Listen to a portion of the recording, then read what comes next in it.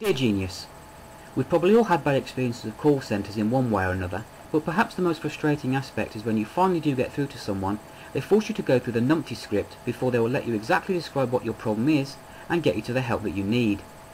You have to play along or they won't let you progress to the real information or people who know what they're talking about. Everyone is assumed to be an idiot to start with. It ends up like playing a mental computer game to work out the words that will get you past level 1 in the shortest possible time. So my idea is this. Callers should be allocated an agent based on their IQ, so that they are paired up with someone with a similar IQ range to each other. This would stop intelligent people being asked noddy questions that are really frustrating them before they can get to the point, and it would stop those customers with less understanding being asked things they don't understand, which probably makes them feel nervous or frightened. Win-win. The higher qualified the caller is in the technology they want to help with, the less simple questions they get asked at the start. And the highest qualified callers get straight through to second line support, who practically assume they've found a fault with the product software or hardware.